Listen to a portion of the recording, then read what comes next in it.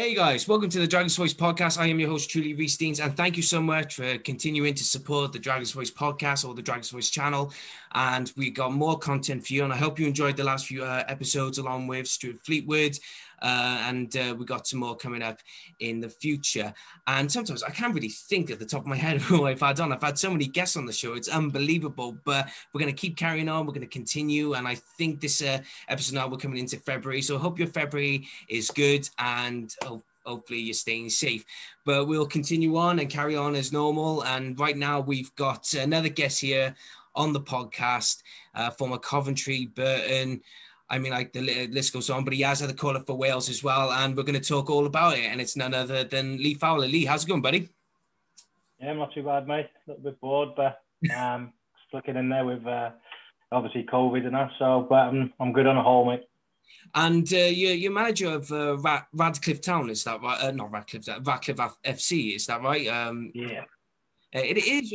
So, where are Radcliffe at the moment then? Where are they positioned in the league system? We're in step 3, so just below the Conference National North and South.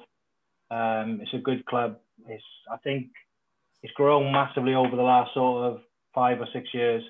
I think it's gone from 70 fans up to 400, 500. And they just keep getting better and better. And the infrastructure of the football club is massive. And they want to get it promoted into the next level. So, you know, they're serious people, and that's why I chose to go in there. And we're going to go to talk about more about your manager career in a moment. But right now, let's talk about your playing career. So you started at Coventry City at the time where Coventry were in the Premier League. So can you tell us how you went from, you know, you're a Cardiff lad, you're a Cardiff boy, but how did you go from getting the call to come and play for Coventry City? Well, as you said, you played for Cardiff schools, Cardiff City, Cardiff the districts and stuff like that. And at the time when I was coming through, it was my mum and dad my mum had a meeting with I can't remember the chairman. Who's the chairman's name? The old chairman of Cardiff City. Years ago, not. Oh, is that Wright? Something Wright, or was it Sam Hammam? Before Wright. Before them. I can't remember. That's when I don't know. I think I know it was Richard something Wright around that time, but I can't really remember. I think it was probably Sam. Well, it was before Sam, it was, because Sam signed me the second time when I come to Cardiff. But they had a meeting with my mum, asking why, obviously, all the Cardiff boys were leaving the town to go and sign for, like, you know, my brother signed for Palace, Lee Kendall signed for Palace, Matthew Bibby signed for Cardiff, Kyle Shepherd went somewhere, you know, I went somewhere, Pipey went to Coventry. And well, I was trialing around a load of different clubs, and obviously with my brother being a football player, I knew really that I was like that with rugby and football. You know what I mean? I was like, it got to a point where my mum said, listen, you're not doing great at school, you need to knuckle down on one or the other. Chose football. Coventry went to play a game up in the valley somewhere against, I think it was Cumbrae or something like that. So went and played them, done well, and they offered to sign me, and I just got a good vibe about it. It wasn't too far away from home. It wasn't London with the bright lights, so my brother had been sucking to in terms of the nightclubs and the gambling and that sort of stuff. So I thought it would be a good move for me, and that's why I went there. And you were under Gordon Strachan for the first few years when you got into the first team. So what was he like as a manager, and what was he like just to be in the presence of him? Because he was, you know, he's a former Man United player and everything. So what was it like to be around him? To be honest with you, it's quite weird, really. I lived with his son for 6 months when I got older. We lived in a lodge of 28 lads, Irish, Scottish, Welsh, Italian, Swedish. And initially, I found him quite a bully, to be honest with you, in terms of most Scottish people back then, the managers were authoritative and disciplinary, and he was very quick, very sharp. His fitness regime was unbelievable at Coventry. He was probably still the fittest and best player when he was a manager. So that was a good learning thing for him. But, you know, I was very young, very naive, very opinionated, even at 15, you know, when I was on the bench in Newcastle and didn't get on. Most 15-year-olds would have said, you know, brilliant achievements. And I'm there saying I should have got on. And then when I didn't travel the next week, I was like, well, you know, why am I playing? And I think he liked it, and I think he hated it at the same breath. It was like, well, it's great, but you're only 15 or 16. You know, you shouldn't be saying these things. But ultimately, I had that much sort of belief in my ability that I thought I'd ask the questions.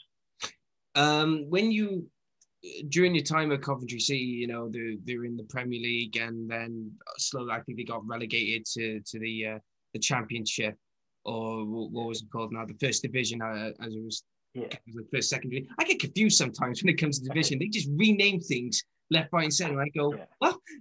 But when that happened, and because Gordon Strachan left the club, I think he got sacked or something, and a new manager came in. Who was the new manager that came in, and what changed for you when that new manager came in? To be honest with you, I when they got relegated, we there was a lot of big wages there, including myself. All the youngsters who had played or broke in were really rewarded. And then when Gary McAllister came in, you know, it was near enough to talk that all the big earners had to be we were separated from the training ground.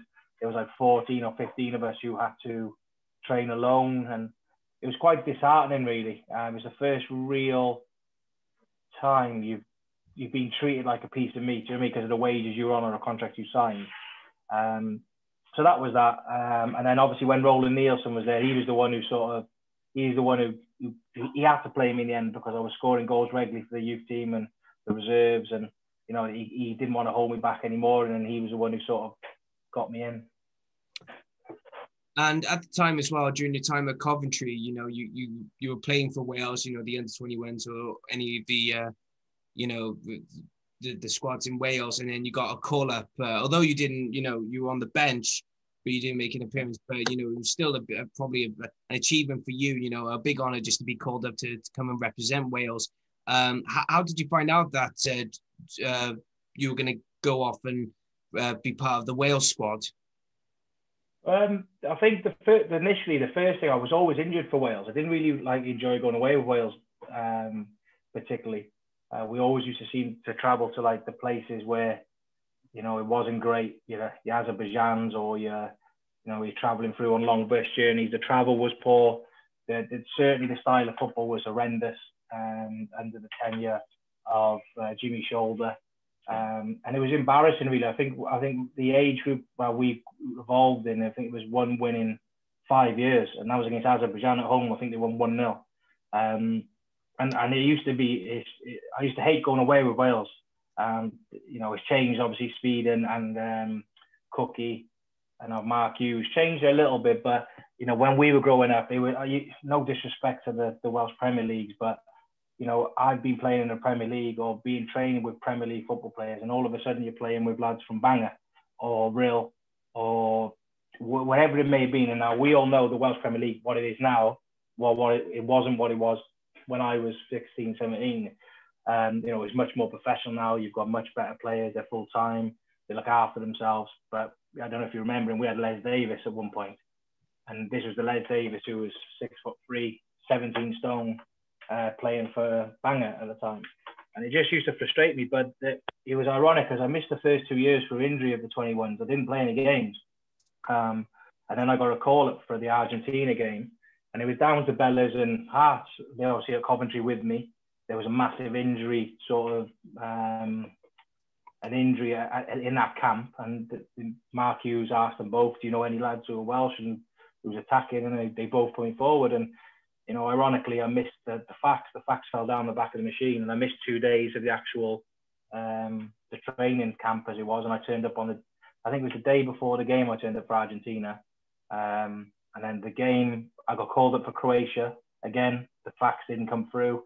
And I'm sort of, I don't know if they held that against me, because it happened a few times, but it had nothing to do with me. Like that, you know, it was after the camp had finished, I was told I was called up for another two full internationals. And, you know, I may have got my full debut. I don't know. At the time, you know, you mentioned Craig Bellamy, because he played for Coventry at the time as well, I think, in his early stages, you know. And what was that like, you know, to be around with Craig Bellamy at the time? I mean, a huge character for Wales, and probably for majority of the clubs. Yeah, well, he knew my family anyway from Rumney, St. Mellons, so he knew my cousin, who's obviously no longer here anymore. He was a good mate of his, So it was quite easy for me to, you know, I think a lot of players are quite shocked that me and Bella's had quite a good bond anyway, but we were from the same, you know, from the same neck of the woods, and we knew the same people. You know, my cousin had looked after him a few times, and it was perfect. But when he came in, we knew he wasn't staying. It was a stopgap to get to where he needed to get to. And I remember his first day where he came in and he said, right, I'm off to Newcastle next year. And everybody was like, you know, the stories about Bella's and his mouth and how he can talk himself into trouble, getting locked in toilets at Norwich when he was 16. And he done it from day one. And to be honest, as soon as the season finished, he signed for Newcastle the next summer in 12 months. So everything he said was right. But his professionalism, mate, and his work rate and his ability is scary. Like, no one can ever question that. You just got to look what he did when he went to City. Yeah. And the way he did it as well, you know, and whatever he said, you know, he would do it.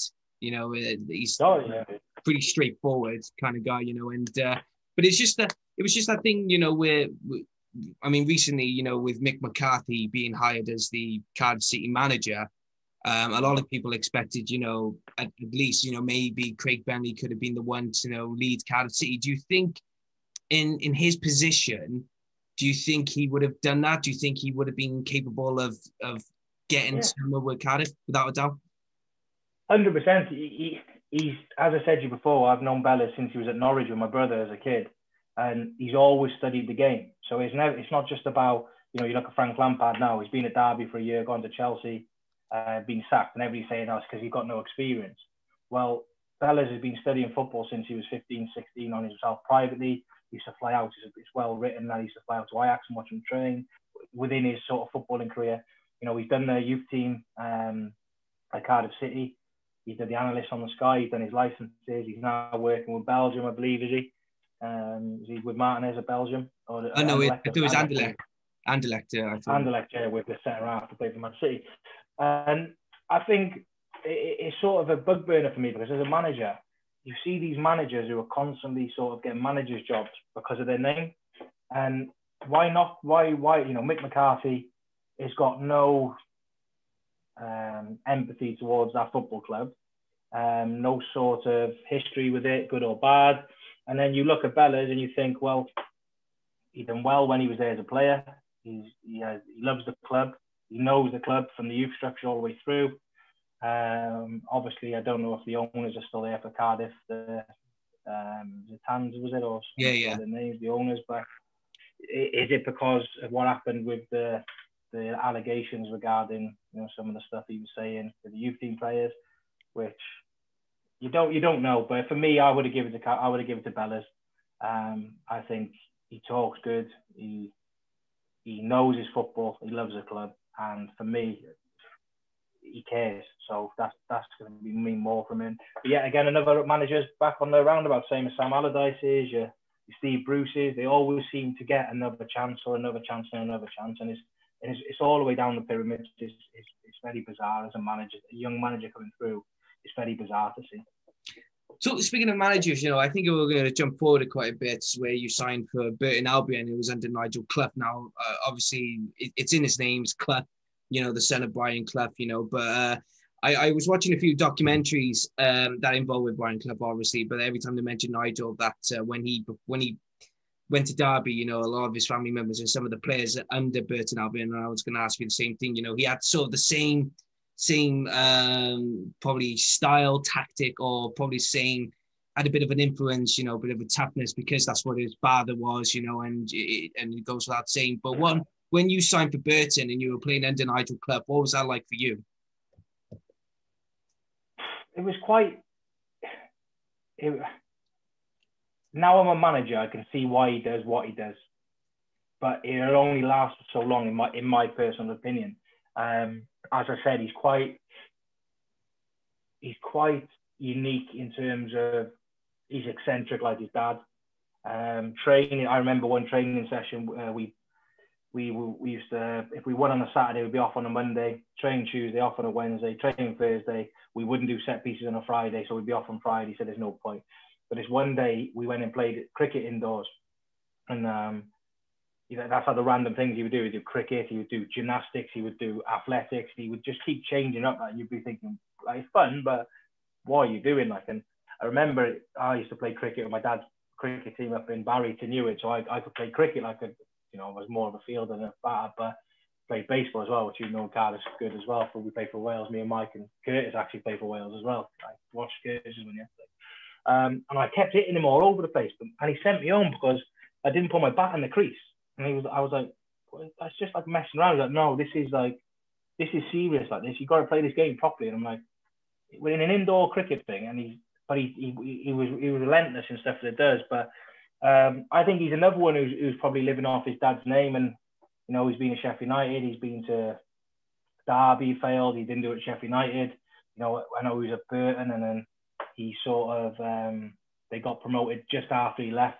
Roy McFarlane come in and seen it off. But I don't know. I watched him the other day. That he's at Mansfield now, and I watched his.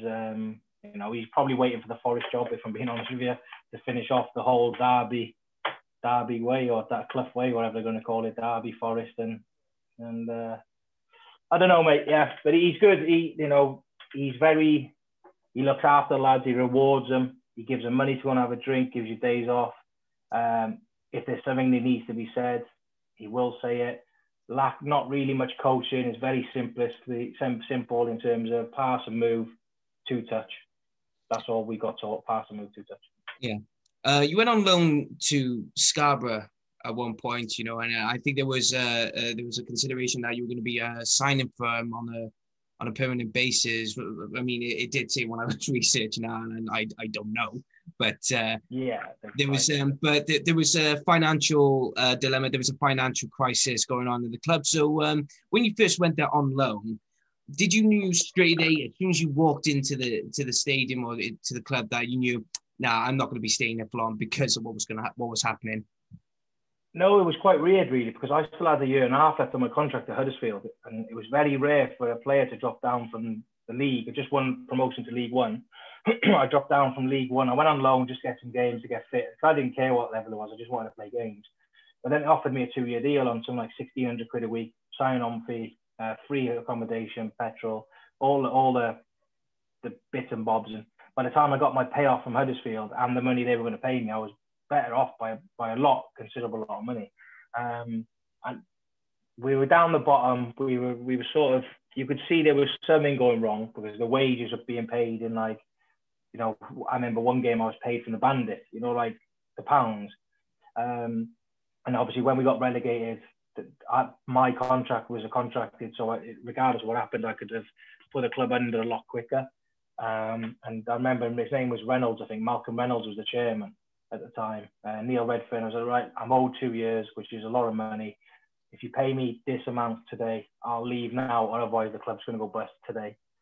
They paid me what they owed me, and then I just walked, and then that's why obviously went from Scarborough to Burton then. But it was sad to see, but they're obviously in my league now, and I was captain at Scarborough as well when they got relegated, so it was a bit. I wasn't really concentrating properly off the field, and I didn't really take it properly at that time because I had a few issues and stuff. But it's a good club, mate, and I've got no doubt they'll get back to at least the Conference North, I think.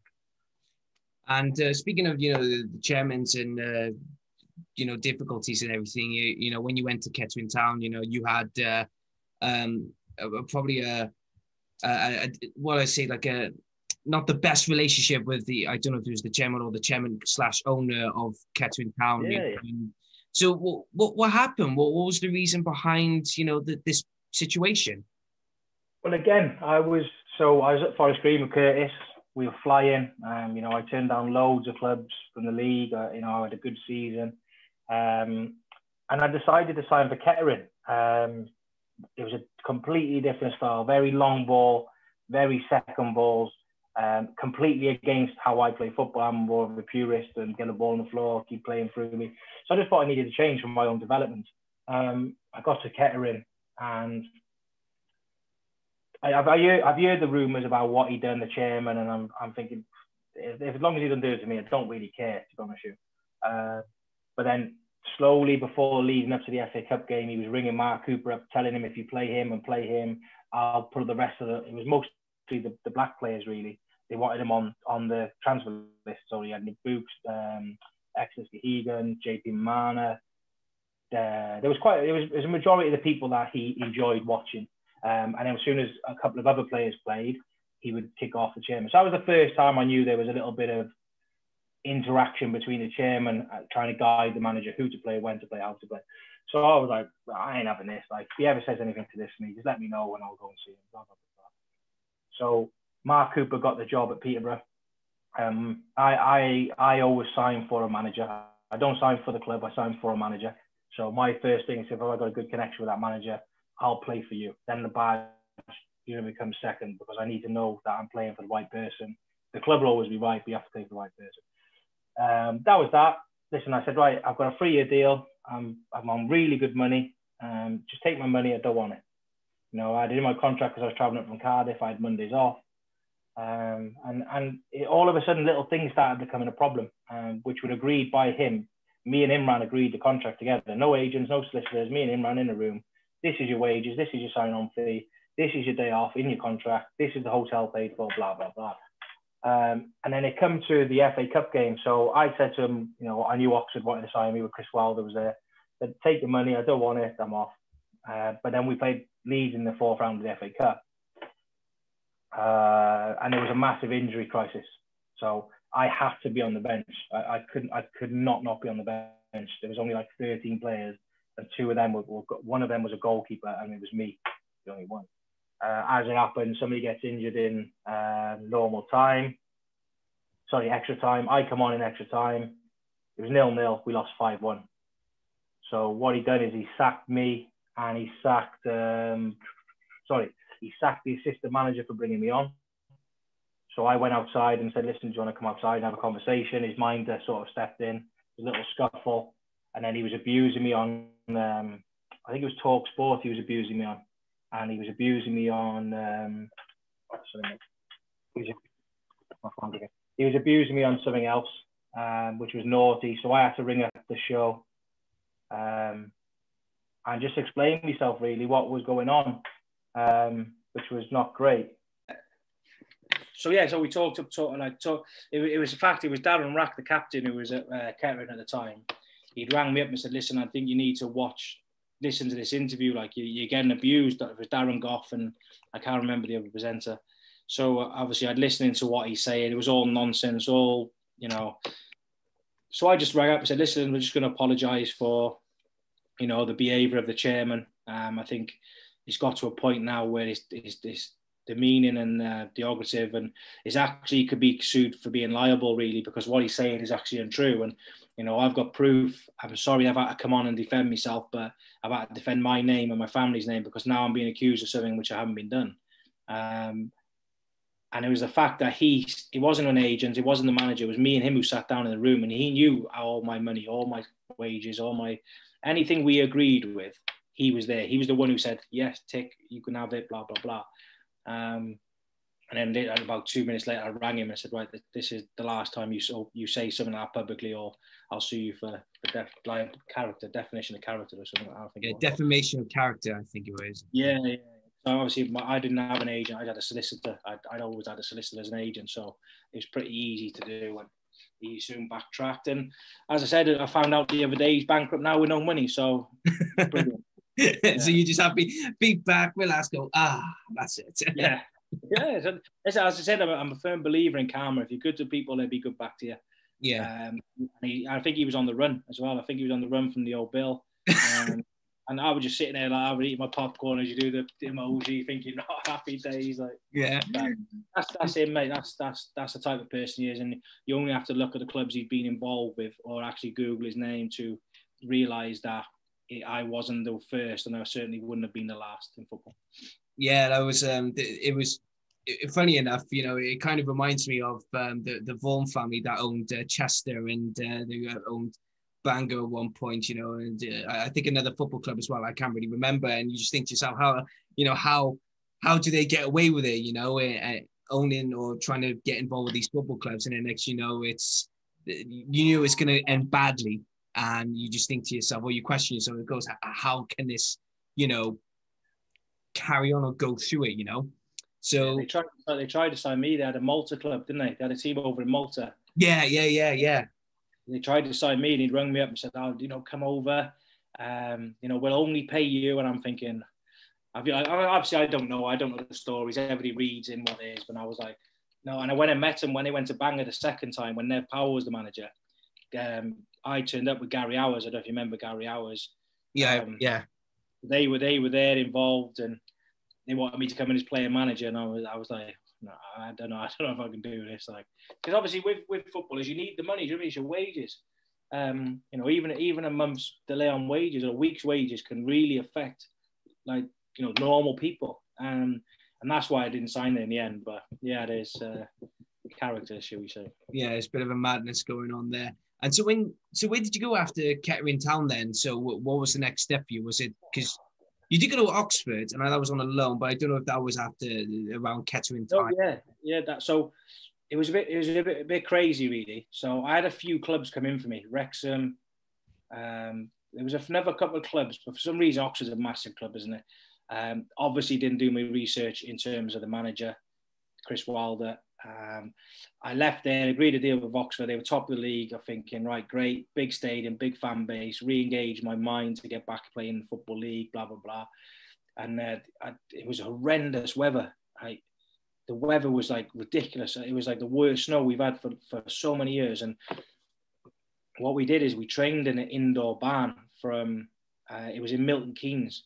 So I used to cross over the bridge from Cardiff, meet Brian Clark, the goalkeeper in Bath, Junction 17, I think it was, and then we'd drive across to Milton Keynes. Now, this Milton Keynes indoor barn was like really condensed. It wasn't big, and I was on fire, and I'm thinking, this. You know what I mean? I'm thinking, great. The weather changed, and I don't know if you've seen Oxford's pitch. It's massive.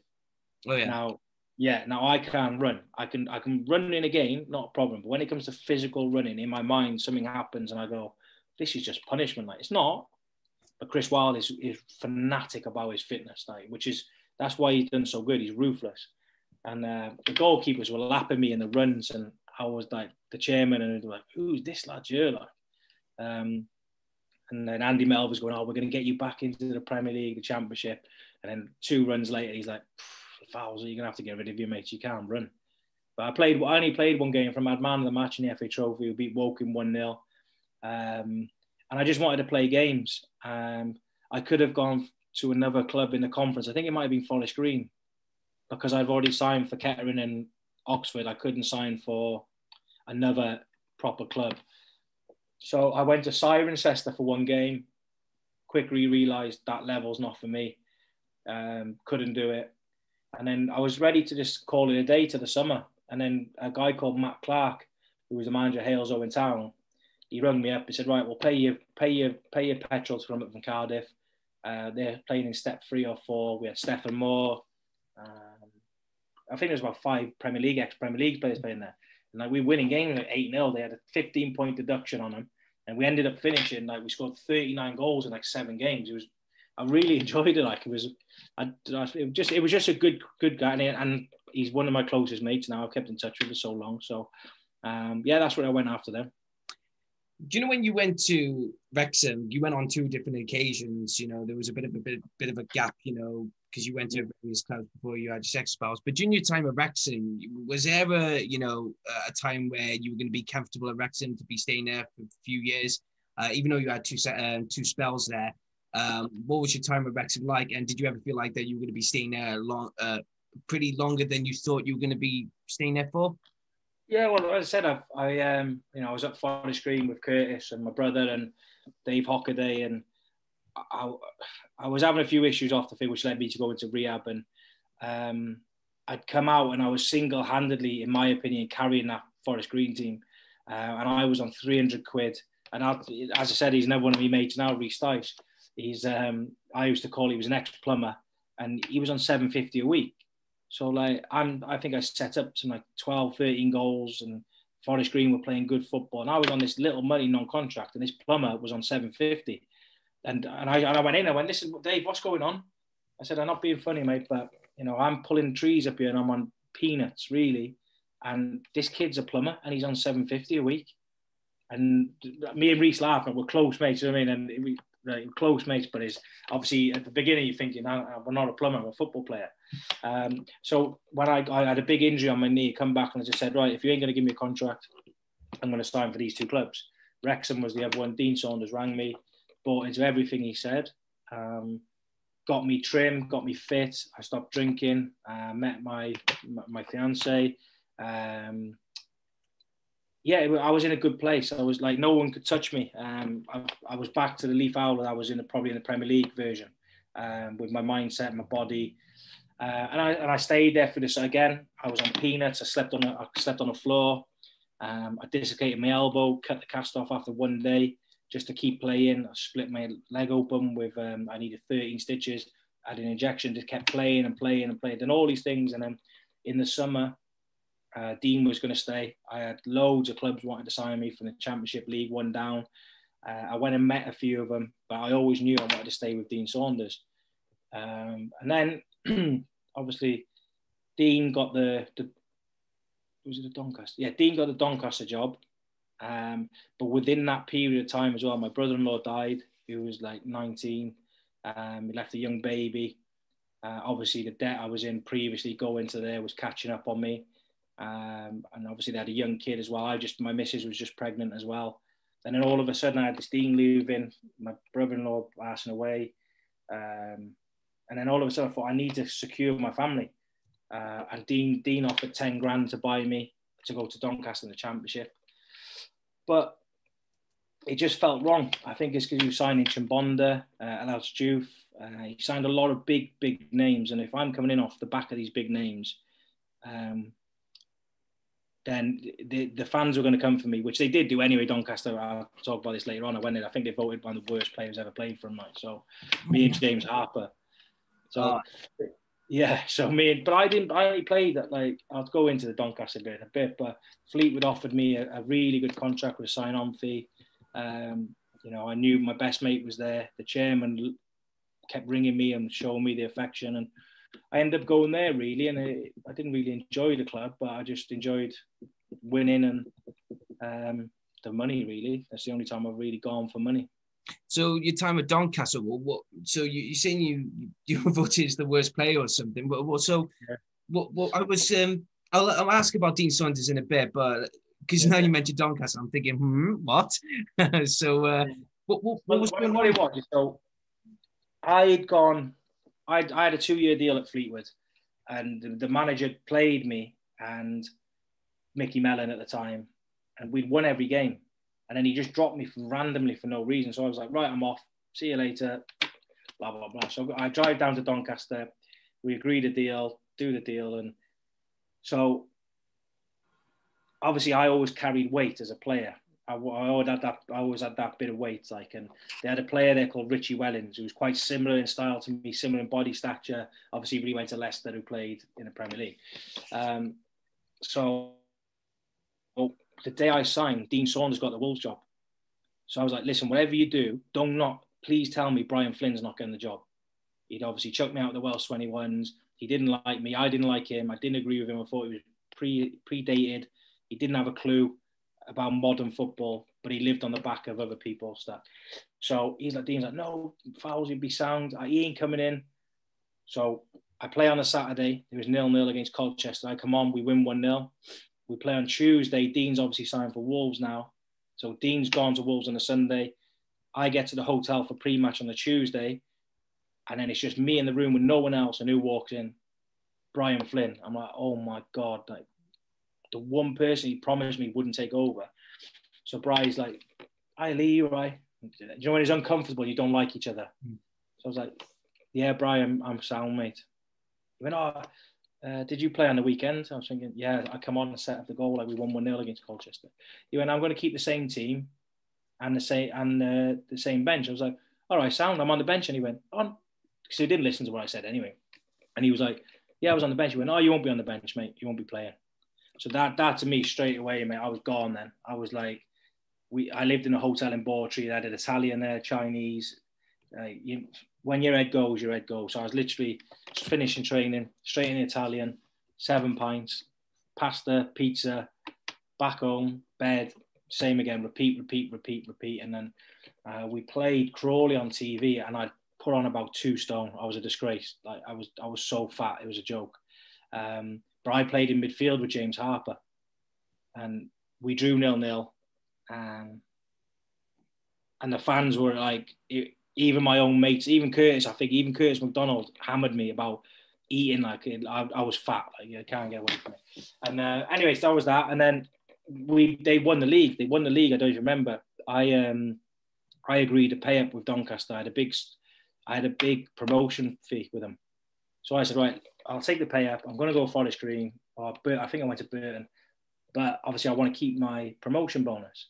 So I was in a bar abroad. I don't know where it was. And when they missed the penalty one end, and then Billy Painter ran down the other end, didn't he, and scored from tapping, and the rest is history. Got promoted. So I'm buzzing. Low, I've got a big sign-on fee. I'm jumping around this bar abroad. And then even now I still get it now. If you type in my name in like, it'll come up, Lee Fowler, worst centre midfielder Doncaster's ever had. How did we sign for Doncaster? He must have been sleeping with, like, he must have had pictures of Dean Saunders doing stuff and all this. But it's like, in reality, when I first played for him, they were like, oh, this is the next Ricky Wellens, because we won. Next Richie Wellens, he's good, he's a good player. And then all of a sudden I've gone for me and James Harper being the worst 2 players, which probably is nonsense because James Harper's a technically very good football player as well.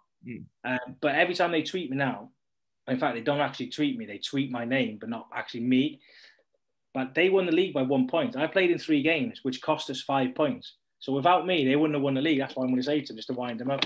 But they hate me like this. But I just laugh, mate. It doesn't bother me. Oh, my phone just went nuts then. 1 minute. I don't know who's on. 1 minute. Yeah, my mother-in-law's calling me, even though my missus is just right there. Did David? I don't know what year this had to be, but was it around about the time David Cottrell was there? Cottrell was there, yeah. Yeah, because he's playing for Barry Town at the moment, so and he's doing wonders for us. So fair play. I mean, I was a bit shocked when, because I knew his cousin Jordan. He's a Barry Town regular.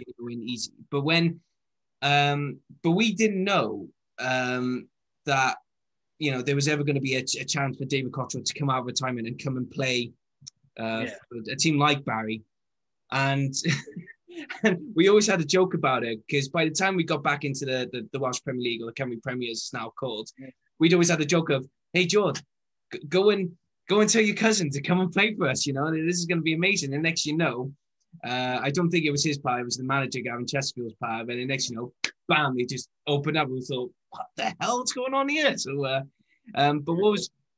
but at that time, what was David Cottrell like within the squad? Did you get along with him during that? Yeah.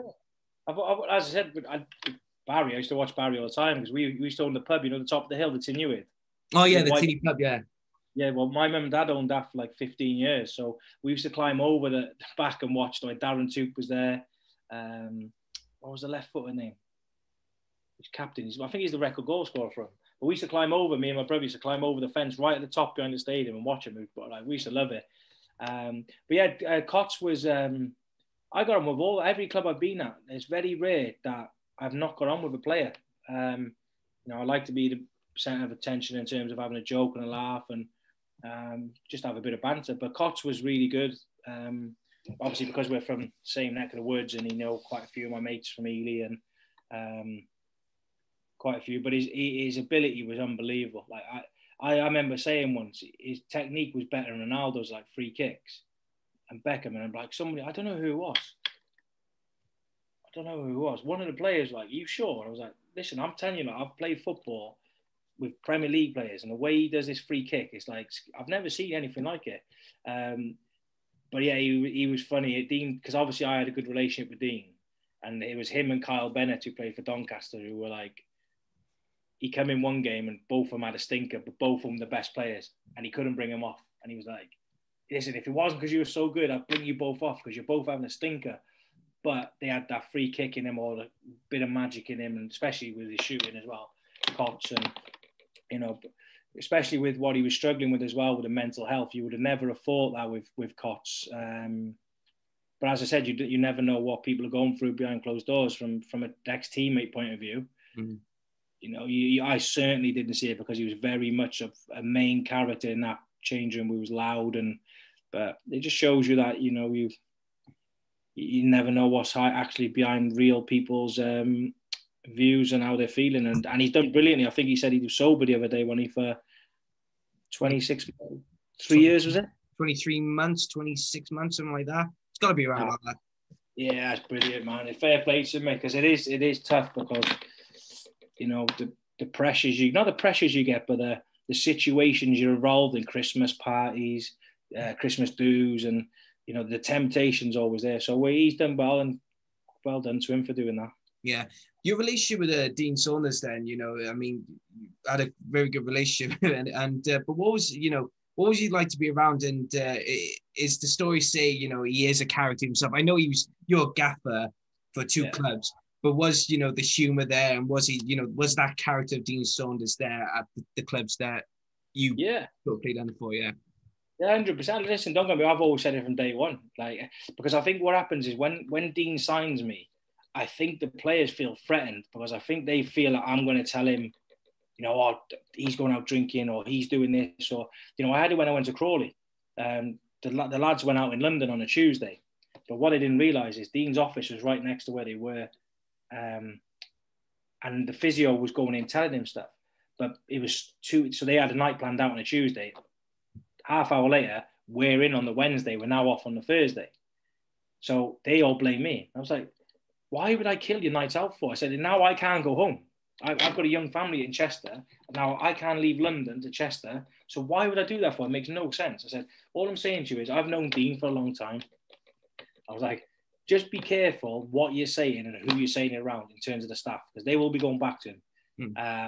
But obviously I knew him more personally, so I could just have an argument with him or just speak as normal we are now. And he just laughed. He just used to giggle. But his personality is, it's what engaged me to him. Is, you know, because when we played at Forest Green, we beat him 3-0. And his team talk was about me and my brother. And he was like, they've only got two good players. One's the brother, Michael. He's da-da-da-da-da. And he was like, Lee, he's a fat alcoholic. He's crap. He's this. He's rubbish. And my best mate, Mangy, was in the team. And he's going, oh, Gaffer, he's a very good player. He's just a wrong one. It's just a can or whatever he said. And we won 3-0. And I rang him up. I said, I'm not bad for a fat alcoholic yet. And then he signed me after that. But he rang me and said, you need three things to play for me. You need ability. I said, easy. I'll be your best player you've ever signed. He said, you outfight someone. I said, yeah, that's fine. Not a problem. He said, you need to be fit. And I went, I'm going to have to stop you there, Dean. That's not me, mate. And he went, what? You can't say this to me. I'll give you one word of advice, son. Never tell a manager you can't run. And he signed me the next day anyway. But yeah, I've seen that. I've got loads of him. And, you know, he signed me at Wrexham, signed me at Doncaster. And then he signed me at Crawley then from Nuneaton, which was a masterstroke by him, really. Yeah. And do you know what? Of all the managers, you know, because fair play to you, you know, the clubs you've been to, you've been playing for some of the, you know, biggest characters in football, let's just say, or some of the, you know, I don't know about, you know, top manager, but let's say top characters in football, and the likes of Dean Saunders, Gordon Strachan, you know, Nigel Clough, you know, and I mean, you've had your fair share of playing under good managers, you know, who've made a name for themselves, whether as a player or as a manager, you know, and you've. The story's telling me about Kettering Town, you know, the chairman and everything. Was there any, apart from your time at Kettering where someone's, you know, drawn a line, was there another moment where someone has, you know, crossed the line with you where you're going, oh, hang on a minute, you know? Because from my sense of your character, you know, you're the type of guy who goes, you don't care. You don't tolerate, you know, what was it? Do you know what? I see what I'm saying, and then it just goes completely out the window.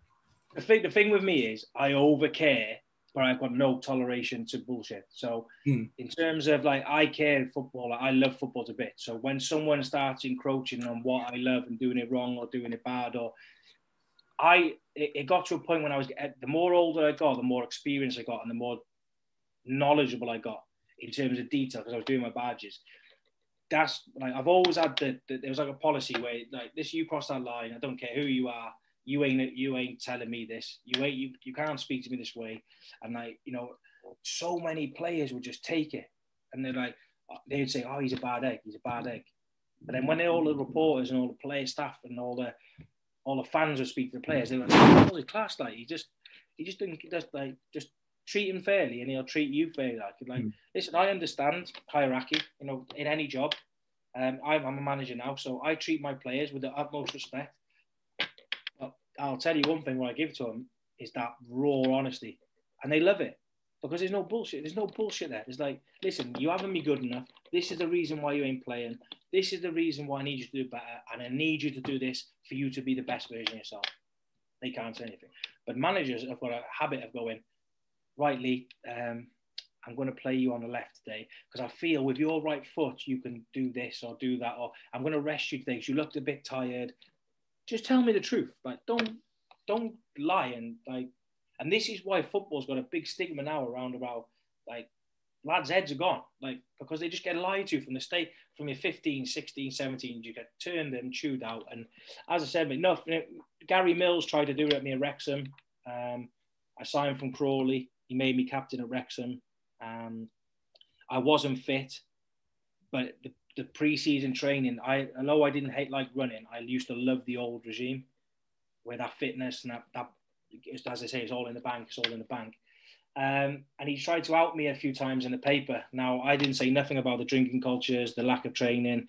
You know, we didn't train. You know, I used to train with the youth team every day. Like, when fans used to, because I was probably with the best player. Me and Anthony Wordsworth were the best players in League One at Crawley. So I had a few teams who wanted to sign me in League One, turn them down, come back home, live at home, be captain of Wrexham. And he was abusing me in the paper. Which, if you got a problem, just pull me privately. So anyway, he done it twice, and the third time, I pulled him. I ran in, I had a word with him and said, right, it's the last time you do this, because if you're going to keep doing this when it's not true, then I'll dig you out about the drinking, the lack of training, the lack of discipline, the unprofessionalism that you bring into this football club. And then he played me every game. So I think I scored 3 in my first 3 games and set up 11 goals. I had 9 man of the matches, and all the fans were like, what's going on here? But it proved him wrong and me right, because I just kept my dignity, didn't react on Twitter, didn't do anything publicly, kept my pride, and it backfired on him, not me. You know, with the drinking culture, I don't want to go into this under the cosh kind of motive, because every time I watch Under the Cosh, they always mention the drinking culture. And I'm always thinking, oh, no, you know, always a bit, have you got a good, but I just thought I'd give it a bit of a twist here. Have you got a good story around the drinking culture, whatever club that you went to or anything like that? I'll tell you one, which is funny because you've just had him on, Curtis McDonald. Oh, okay. There we go. Yeah. So Curtis, bear in mind, when we joined Forest Green, you had me, Curtis McDonald, Kaid Mohammed, Darren Jones, who was in Newport. Who was the other one in the car? James Simpson. I don't know if you remember him. He was at Barrytown and Cardiff City. Oh, yeah. Vaguely remember him. I think he was Simo. Anyway, long story short. Anyway, so we picked the lads up. In Kaid's picked us up. We've had to go on a team bonding exercise in Ross-on-Wye or Hereford. It was a camping trip with canoeing. So we quickly worked out, me and Darren Jones, that it was like a 4-hour canoe. But if you've done it properly, it's like 2.5 hours. But we're allowed to have a drink straight after it. So I've turned up. I've got scuba diver gear on. I've never met these lads before. So I've got like goggles on. I've got the mask. I've got the full suit on. I've got the flip-flops. And I've bear in mind, I've been at the club 2 days. So I've turned up. We've done it. Get back. Me and Daz are drinking. So we've had about 8 cans before anyone else has finished. So we start drinking, we play games as you do around the campfire, and like Jim Harvey was like, right lads, we're off now into Hereford. So like sounds nobody. So we'll go out, have a few drinks. One of the lads throw all rubbish, you know, like childish stuff what they done. So one of the lads, I'll go into the final bit when he says it. We didn't know this at the time. So they're throwing rubbish at each other. Then we get into the nightclub. Then Jim Harvey, the manager, starts a fight with this man for some reason, Jim Harvey's 57. He's got a bum bag on, shorts, white socks, Jesus shoes. Ask Curtis about when he says you. So what Rigolozzi, who's a scouser, he sorts it out, finishes it. So we're leaving the club about 3 o'clock. Me, Curtis, and my best mate now, Andrew Mangan, they were still in the club. So it's a bad story. It's disgusting, really, in a way. But so anyway, we mess around, and I won't say who, but somebody's had a shit on his car. So all down the windscreen, all down the car, everywhere. And so anyway, me, Kaid, Daz, and Curtis are sitting in the car crying, like physically crying. Mangy's come over. I don't know how he knew. He was like, "You shit on my car, haven't you?" But like, we couldn't talk. Like, we physically couldn't talk. So it was like a cider one as well. So it was like all sloppy and that. It was horrible. Mate. Oh no! Oh mate. So yeah. So anyway, we're laughing now. We've sobered up. We drove home. So we've got a game on the Monday then. So this was on the Saturday night, game on the Monday. So Jim Harvey's called a meeting.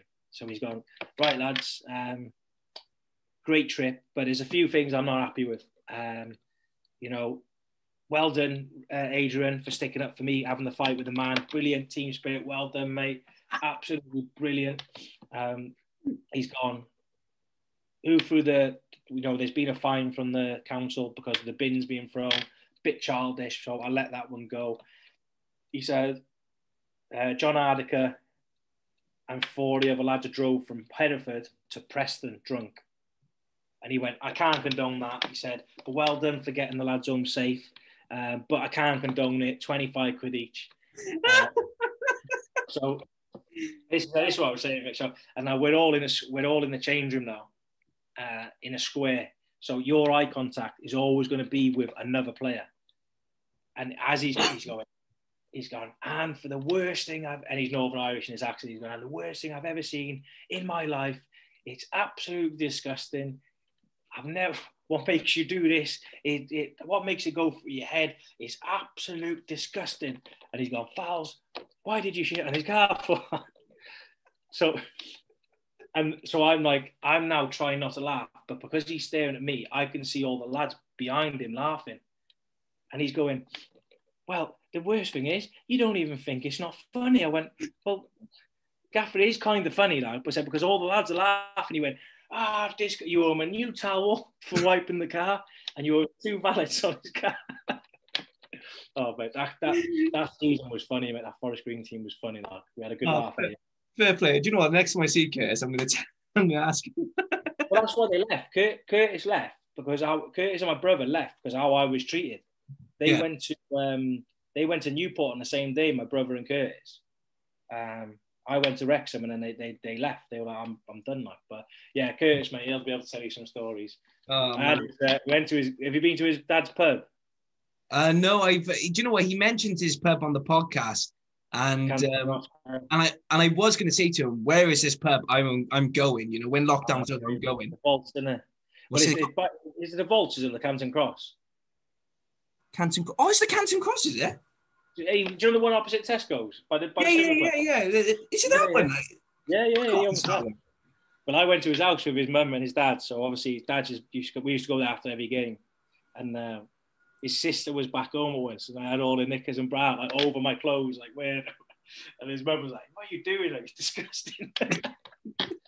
But, he's good. I got him a good time with Curtis. Oh, fair play. I've been in that pub a few times, and I think we when Barry went to play Cliftonville in Cardiff. I think my mate Leon. I think the Canton Cross was the pub we went to. Yeah, it's the one on the corner. Yeah.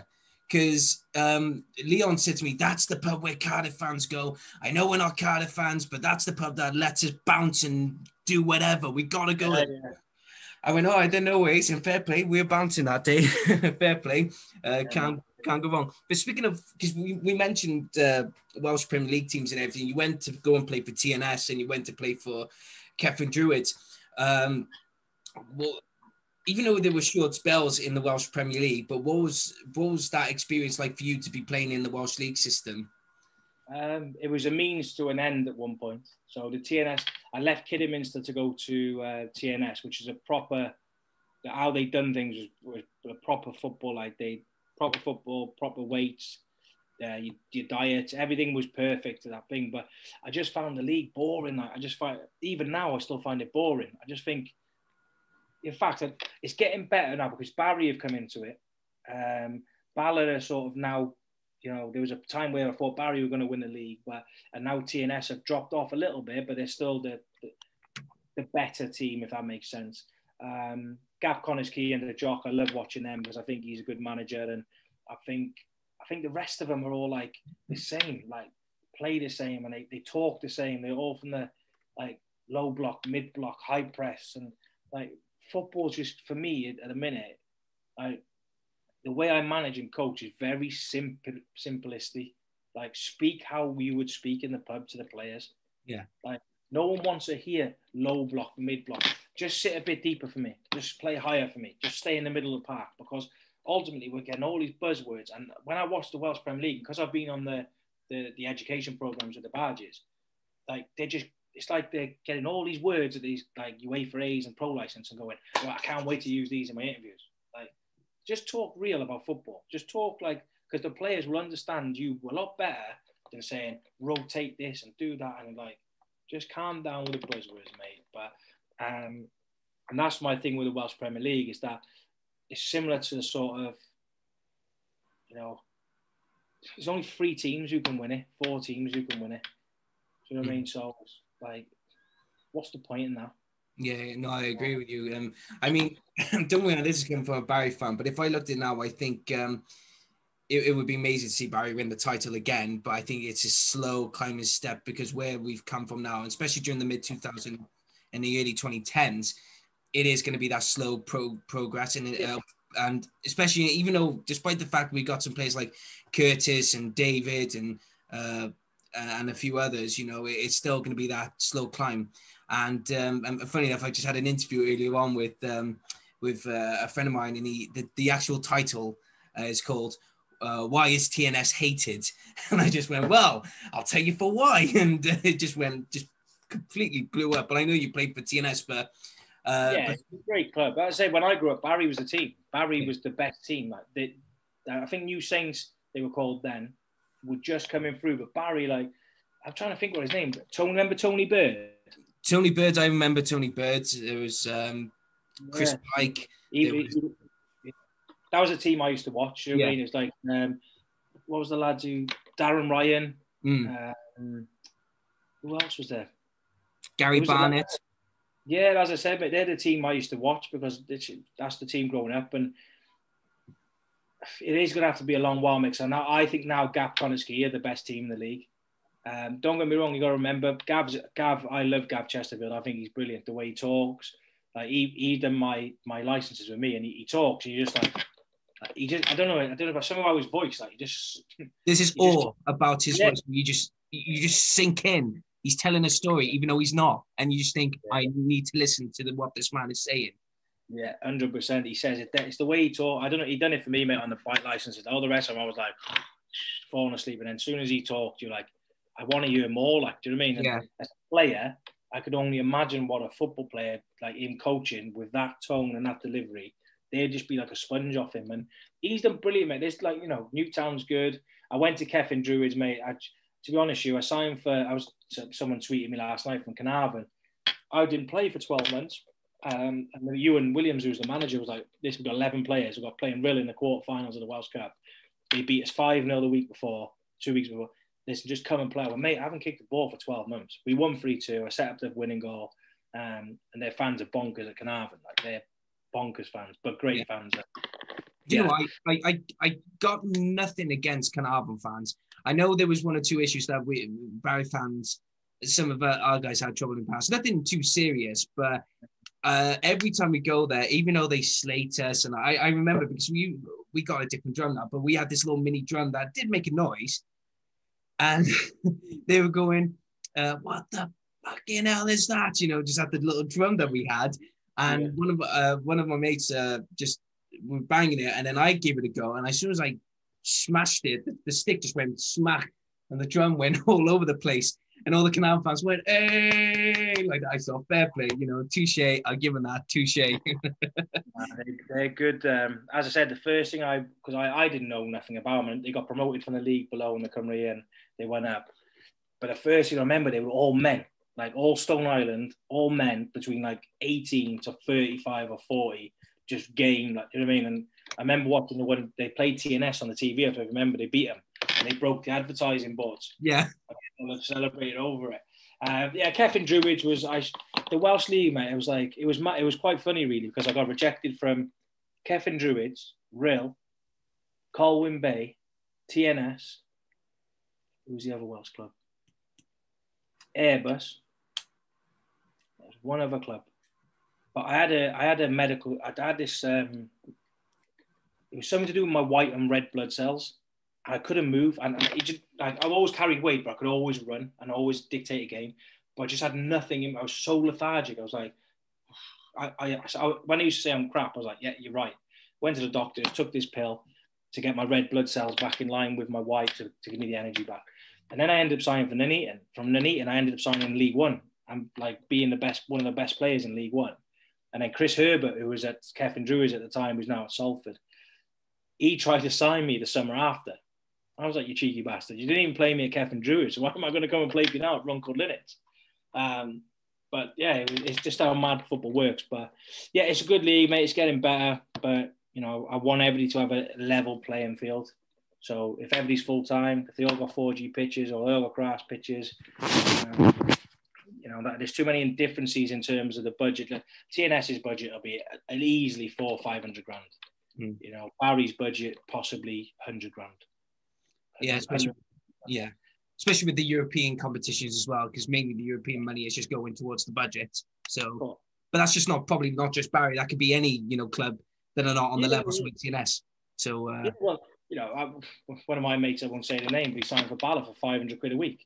He was in my office trying to sign for me, and we had the offer, and was like, "Listen, mate, you're gonna have to sign that deal, like 500 quid a week for one night a week. You've got to sign it, like it's ridiculous." Yeah. But Bala, what do they get? Like 40 fans, a sheep and a cow. It's like, you know what I mean? It's 500 quid a week. Probably just 10 fans, 100 sheep, and maybe 5 cows. I'll give them that. Don't get me wrong, I know they earn their money well and they're good people, Ruth and the other fella there. But this is what I'm saying, like this. I don't get it, man. I don't get it.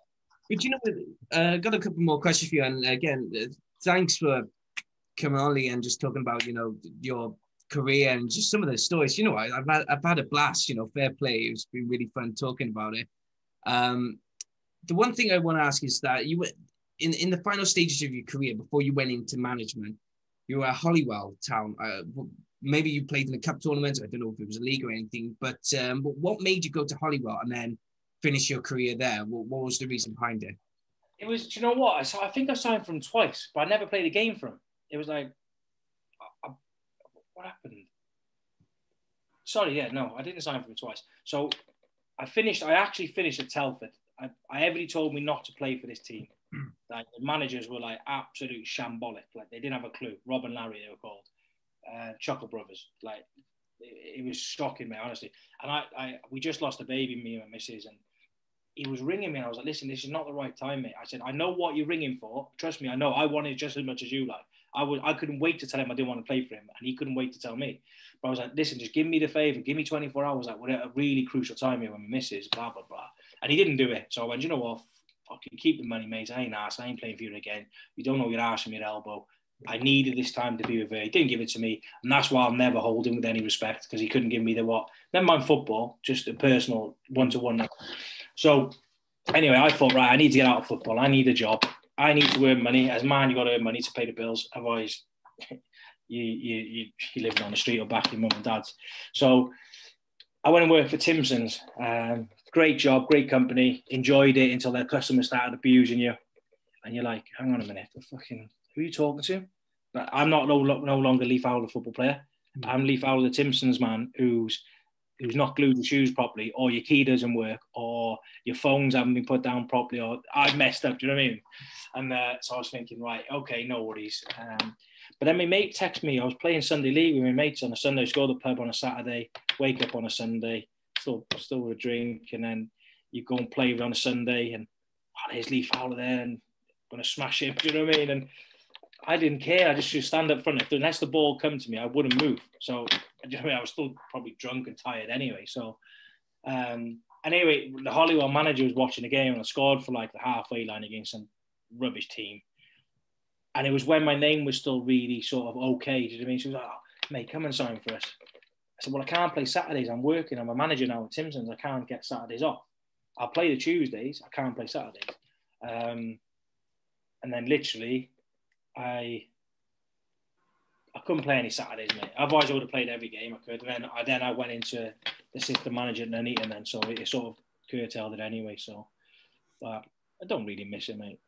No, fair enough. I was going to ask you then, because my last question was going to be, how do you look back on your career as a footballer? A lot of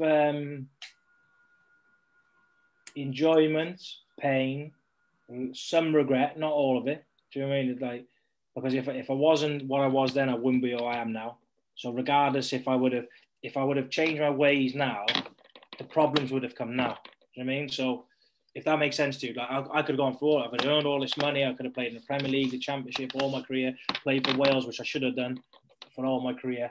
But then at the end of it, I would have been exactly like I was during it. So for me, it was I had one or two regrets that I shouldn't have done. But you know, not shouldn't have got caught. If that makes sense. Yeah, no, I get what you mean. Yeah, and I don't mean that in a sly way in terms of get caught. It's like certain things happen to me where it happened to every other person in our age group growing up. You get into trouble, you have a scrap, you have a straighten up with someone, shake your hand, see you later. I get caught. You know, I get caught. I have a drink on a Thursday, or Wednesday. I get caught. No one else does. Do you know what I mean? But that's the only thing I wish I didn't get caught, because I still have to live my life. I needed to live my life. As I said, if you don't live your life at that particular time, your life, it's like when you see men now, when they get to 60, they get divorced. First thing they do, buy a soft top with like a Porsche or a like mini convertible. They have a midlife crisis because they didn't get to do it in their prime. Yeah. So I've done everything I needed to do from 15 to 27, partying, the women, the drink, drug, whatever you need to do, I've done it. So when I got to this stage of my career, I'm like the most chilled out person now. Unless someone says something about my family, I don't care. Like, I don't care like that. I've done I've done everything I need to do. I've done, and now I've got a chance as a manager to restart again and do things right for the players who were playing under me, which I didn't have. So, do you know what? Fair play, Lee. Do you know what? It's one of the top podcasts I've actually done. You made my night. I'm not saying that to blow smoke up your ass or anything. You've actually made my night. Fair play to you. I was going to say, just thank you so much for coming on the Dragon's Voice podcast. And I'd love to have you again on the show because it was absolutely fantastic. And I'll let Curtis know about that. give him a text after this to say I've just had little fouls on. Yeah. But as I said, mate, I've done a few now. I've done them with, I've done Under the Cosh. I've done the one with Gareth Seddon and Hume. I've done one with Wrexham as well. But as I say, mate, just tell the truth. And most people who do this sort of stuff just blag it like, oh, they try and impress people or yourselves to make it better, and it gets worse. It's like I always say, you ask me an honest question, you're going to get an honest answer back. If you don't want that answer, don't ask the question.